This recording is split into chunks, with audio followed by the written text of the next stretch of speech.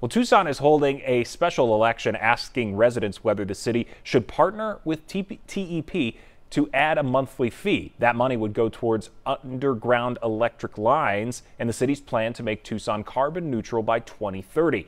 Now, on your sides, Andrew Christensen is live with us in studio. Andrew, that's not the only thing the money would go towards.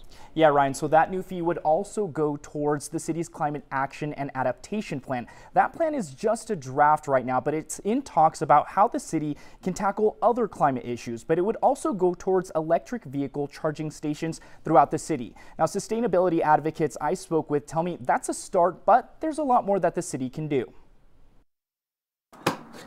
When it comes to saving energy, Dwayne Ediger does it in a few ways. It's fun, learning how to be responsible with our energy. He uses an electric car and uses a solar oven. He says almost all of his house's energy comes from his solar panels. The placement of wires really doesn't make a difference. It's the other choices we have about how we live. As for the city's plans to put electric lines underground, he says it would not help the environment. Transmission will go on whether it's above ground or below ground. Ediger says the city needs to expand people's options when it comes to renewable energy, especially low-income residents. As for whether he feels like the city can become carbon neutral by 2030, Ediger says he doesn't think so. It would take a gargantuan effort, and I think it's very unlikely, unfortunately. The city of Tucson says even with their plan, carbon emissions can still go up by the year 2030, but says they would be higher without their plan. Their new fee would help fight that. On average, the new fee would only be about 93 cents a month for residential areas, $2.65 for small businesses, and could go up to almost $4,000 a month for larger users.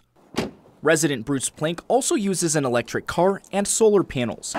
He's excited more money will go towards the city's plan. As for whether he would vote for the new fee, he says yes, but he says he's hoping TEP uses their own money to help residents. To help people who live in older homes that are leaky or have bad furnaces or live in mobile homes, weatherize those homes and get solar on them. He says the city should work with TEP on that, especially for people who cannot afford it.